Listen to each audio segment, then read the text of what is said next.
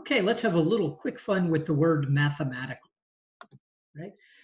We had just looked at how many ways we could organize the word top, the letters of the word top, or the letters of the word tot. And we saw that top had more options because there were no repeat letters.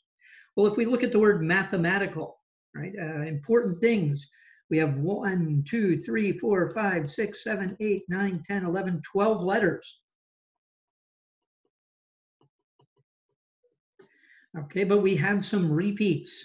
Okay, looks like M repeats twice. Let's see, A repeats 3 times. Working left to right so I don't miss anything. T repeats twice. H doesn't repeat. E does not repeat. M, A, T have all shown up. I does not repeat. C does not repeat. A we have already covered, and L does not repeat. So those 3 letters repeat. All right. So using that, we could figure out how many different unique ways we could arrange these letters if we wanted to make passwords. They could be nonsensical passwords, but if we wanted to make passwords out of those letters, keeping them all capital, there are a lot of ways to do that. Let's figure out how many passwords we could make from the word mathematical.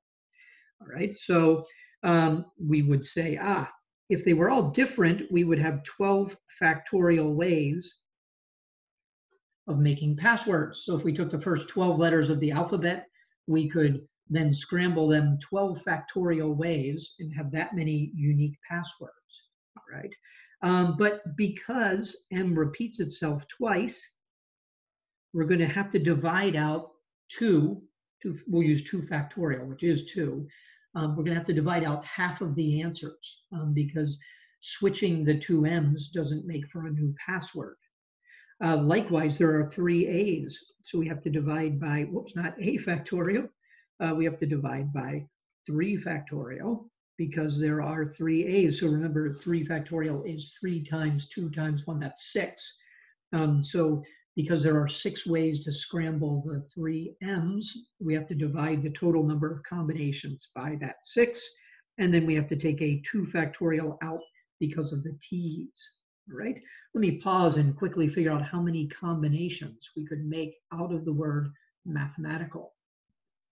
There it is. That's the number. Now, when you have a large number like this, do yourself a favor, and everyone who might need to read the number, every 3 decimal places, starting from the right-hand side, every 3 decimal places put a comma, and so I can see what that 19 is. That's 19 million.